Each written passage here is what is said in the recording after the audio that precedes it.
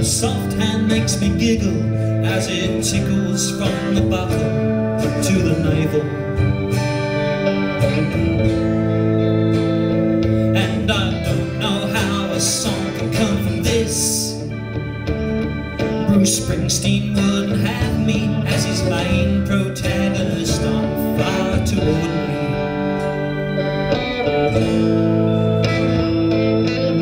I work a steady job. I'm a journo into Perno. I vote Labour. I've got a quarter-acre block, a shed that doesn't lock, and a fence that I went halves with my neighbour. Still I sometimes feel I'm on the wrong side of a time warp.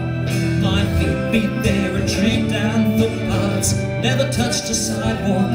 I'm a no one in my lounge room, but I'm sure I'd be as someone in New York. She always makes me tingle when she scratches certain patches down my spine.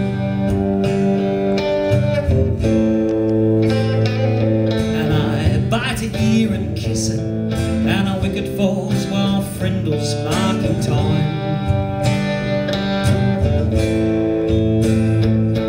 It's a simple life I lead, and I feel guilty that I lead it. I'd search for more excitement, but I'm not sure that I need it. I'm an ex-wife and a sex life that it took me years to find, and there's just no greater pleasure than John Arlott on the tally and her itching little numbers in my spine.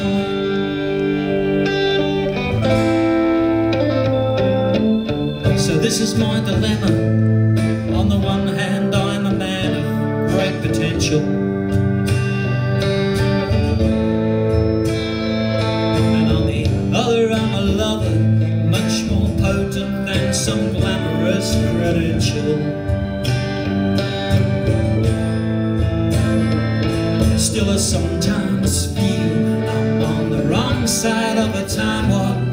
My feet beat their retreat down footpaths, never touched a sidewalk. I'm a no one in my lounge room, but I'm sure I'd be a someone in New York. I'm a no one in my lounge room, but I'm sure I'd be a someone in New York.